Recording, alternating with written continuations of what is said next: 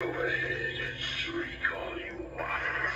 Don't worry, this is only for eternity.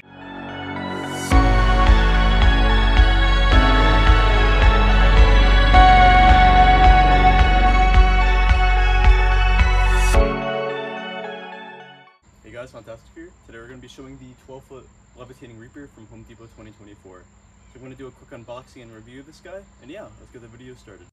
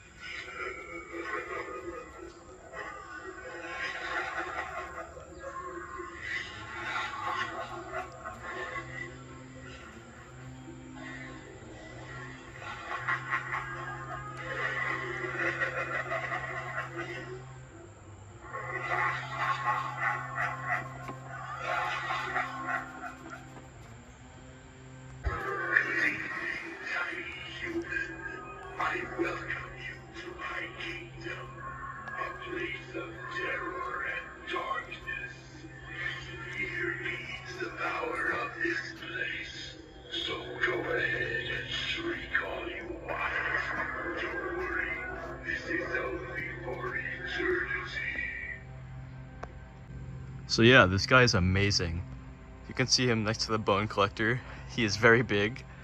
I'd say the head goes to about 11 feet and the scythe is 12 feet, but he's very cool.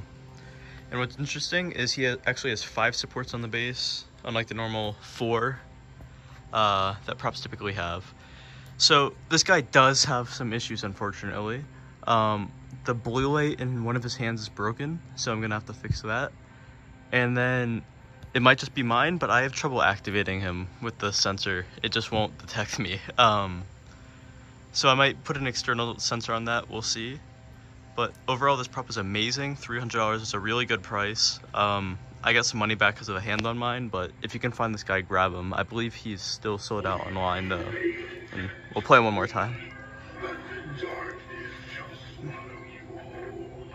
If my scythe doesn't catch you first, with my towering form, you are merely ants in my game of death and destruction.